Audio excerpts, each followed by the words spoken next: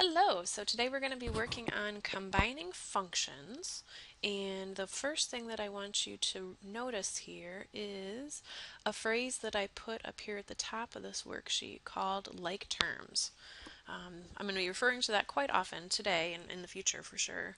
And like terms is when the variables and their exponents are exactly the same, so they have the same degree, but the coefficients are often different. Now the coefficients can be the same, that's kind of a fluke, but not a big deal there. Also, I took right out of our textbook here some function notation. So addition you will sometimes see as f of x plus g of x, or you will also see it as f plus g of x. So remember, these parentheses do not mean multiplication, they mean of x, just like with functions we talked about in the last chapter. Subtraction you'll see here, so that's the minus in here. And with addition, back to this one, all you have to do is just combine like terms. Subtraction, you do want to remember that the negative sign here is going to have to go to your g of x function, whichever that one is.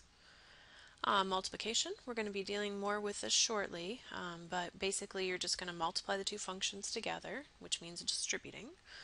And then division, this one actually gets written three different ways. It gets written as a fraction with a division sign, and then also just one function on top of the other function. So when you combine the division here, you notice down here at the bottom, they do make a case that you cannot divide by 0, so you do want to remember that. Okay, so for our examples here today, we're going to work with f of x is 3x plus 8, and g of x is 4x minus 10. So the first thing we want to do here is an addition problem. So we want to add these two functions together. So you can write this one of two ways. I'm going to write it just one next to the other one. So 3x plus 8 plus 4x minus 10. If you prefer, you can always put one on top of the other one to help you see what goes on there, but totally your choice. Okay, so now I'm going to look for like terms. So we've got the 3x and we've got the 4x. So when you combine those together, you get a 7x. And then we've got the 8 here and the negative 10 here as our constants. So when you combine those together, you get a minus 2.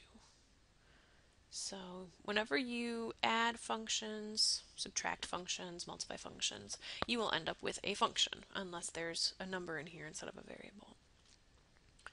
Okay, when we go to do f of x minus g of x, it's pretty much the same thing, except, and this is a big exception, you need to make sure to throw the second one in parentheses, 4x minus 10. So that way you remember to distribute your negative sign to both pieces in that second function. Okay, or you can just remember to subtract everything, but I prefer to distribute. So I'll write this as 3x plus 8, then that'll end up giving us a minus 4x, but then a negative of a negative is going to give us a positive 10. Again, go through and combine your like terms. So we have a 3x and a negative 4x this time. So you want to combine those together and get a negative x, or negative 1x if you prefer to write it that way. And then here with this one, we've got a positive 8 again, but this time we have a positive 10. So when you combine those together, you end up getting a plus 18. So that would be your final answer there. Okay, next, multiplication. Again, I like to throw parentheses in here, so I'm going to write parenthesis 3x plus 8 parenthesis 4x minus 10. So everyone's favorite, this is a binomial times a binomial, and you guys probably all remember FOIL, first, outer, inner, last. I prefer just to distribute myself. So I'm going to use a couple different colors here so you can see. So the 3x needs to be multiplied by the 4x as well as by the negative 10. And then here we need to multiply the 8 by the 4x and then the 8 by the negative 10. So when you do 2 pieces by 2 pieces, you're going to end up with 4 pieces total, and then we'll combine like terms. So when I multiply 3x by 4x, that gives me a 12x squared. I multiply 3x by my negative 10, that gives me a negative 30x. When I multiply the positive 8 by the 4x, that gives me a positive 32x. positive, I said, thank you.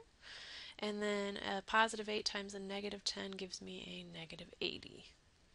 Oops, sorry, these two are going to kind of go together. Alright, so then combine our like terms. I only see two like terms, and those are my x's in the middle here.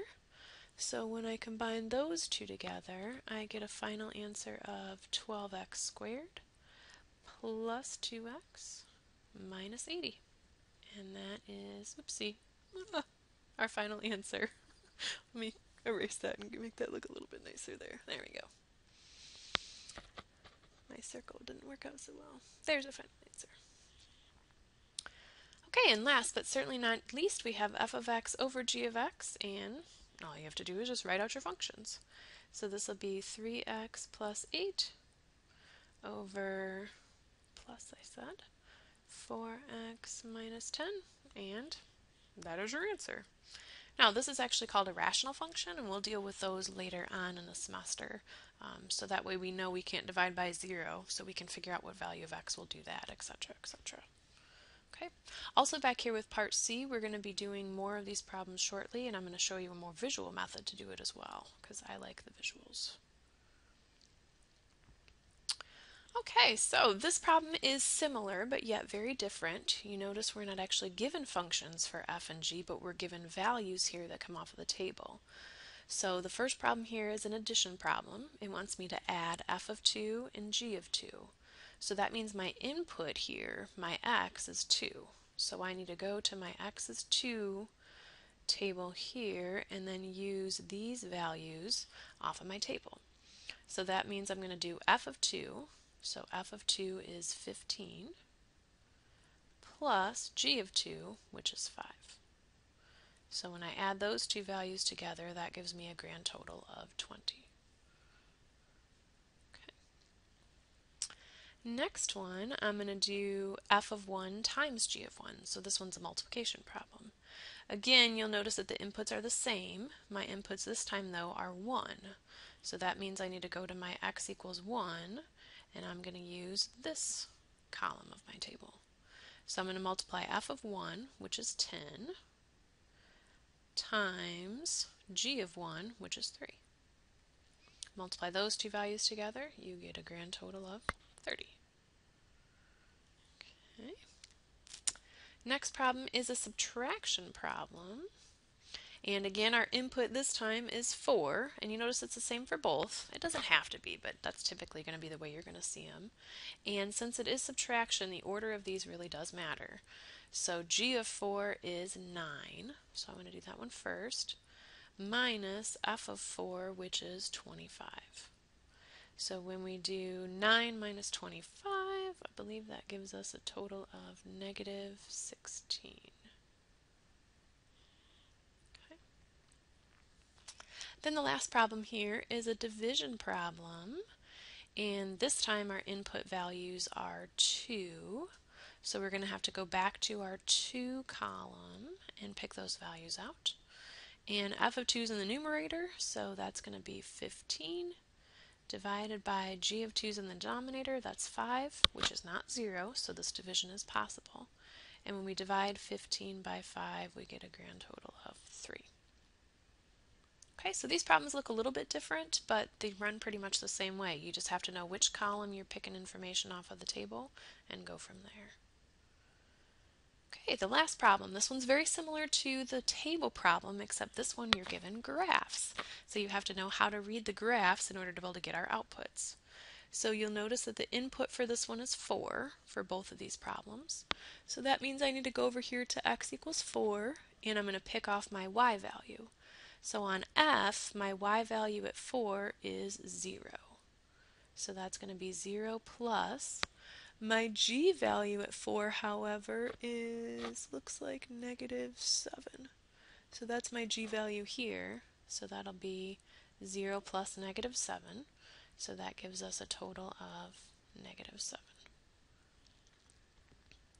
We're going to do the next one exactly the same, except we're going to be using a different input value. This time our input value is 2. So when I go to my f function at 2, it is negative 2. This is a multiplication problem. My g value at 2 is, looks like -5. And you notice I'm just eyeballing these. They might not be perfect, but it's close enough. So now when you multiply -2 by -5, that gives you a grand total of 10, and it's positive. Okay, so practice some more of these. Look through your book, look through your web design problems, and hopefully you'll find everything that you need here to help you out with this stuff. Thank you very much for listening. Have a good one.